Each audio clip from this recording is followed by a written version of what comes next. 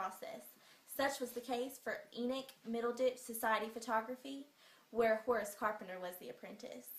It's been said before that spirits can come through photography, but of course, Horace Carpenter believed in no such nonsense. Mr. Middleditch wanted to come up with a plan to trick a client by using a double exposure. But, you know, it's never a good thing to try to play with spirits. And Horace Carpenter, he found that out the hard way.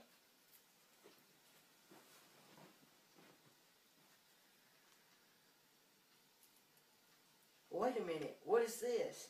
Mr. Middleditch, look! Hey, that's pretty good, son. It almost looks real. I didn't do it, sir. Oh, nonsense. Horace did not create that picture, but there was an image there.